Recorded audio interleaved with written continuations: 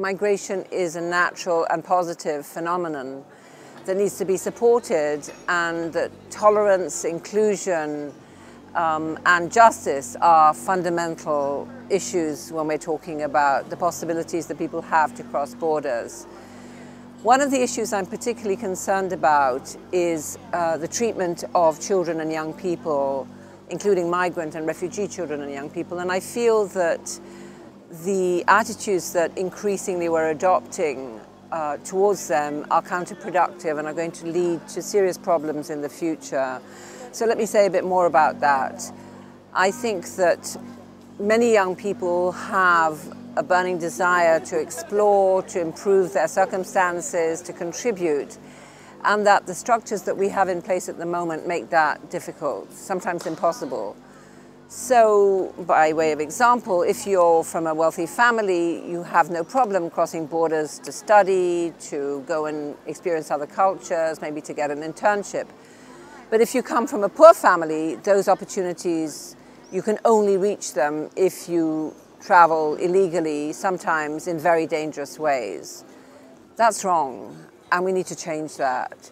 And so one of the key goals, I think, of current attempts to reform migration policy, one of the key goals is to make migration available legally, safely, and regularly for children and young people, much more than we've done today. Another issue I'm very concerned about is access to education, which of course is, to use the terminology being used here, a fountainhead of toleration and tolerance. Education promotes understanding. Education promotes a widening of horizons. Education is a fundamental social good. And by limiting access to education, we limit access to those social goods. So I think one of our imperative reforms is to make educational opportunity not just primary school, not just secondary school, but tertiary and higher education, make it available much more broadly. And so I'm thinking of universities, including my own university, Harvard University, is a very elite, expensive institution. And I think we have an obligation to make the pedagogy that we produce available much more widely, much more broadly. We can do this using technology. We can use this by facilitating much more generous scholarships.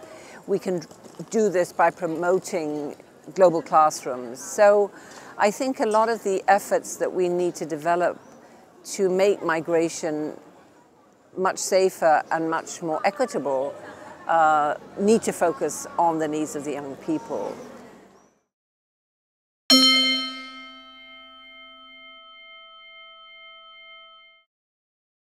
These forms of discrimination, of course, are cancers in our society, which create very serious spillover effects. So we see situations in which young people are excluded from the opportunities that they seek simply because of who they are, which they have no control over. And one of the goals of a liberal education, of course, is to challenge those sorts of intolerances and those sorts of exclusions. I think within the European Union or the European community, large strides had been made. Now, unfortunately, we see signs of serious regression.